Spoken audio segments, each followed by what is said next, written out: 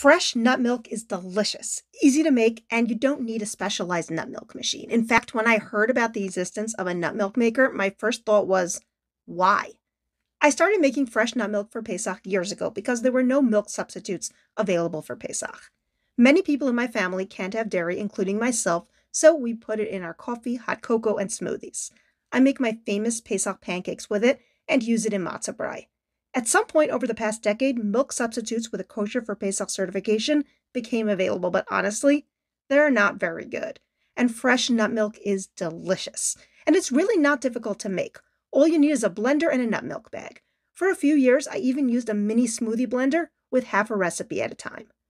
The one thing that's important to remember is that it doesn't have any preservatives and it's not pasteurized. So it only lasts a few days in the refrigerator, but luckily it freezes perfectly.